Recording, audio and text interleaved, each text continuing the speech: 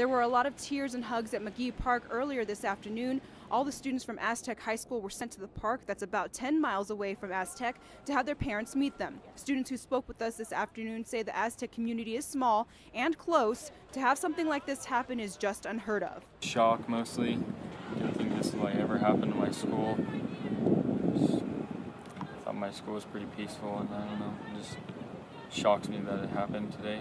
Of course, parents were visibly shaken as well. A lot of the parents I spoke with at the park today say they were just thankful their child was not one of the ones killed in the shooting. One parent told me her son gave her a recount of what he heard as students and staff took cover. Like, they heard a lot of gunshots. My son was out in the hallway.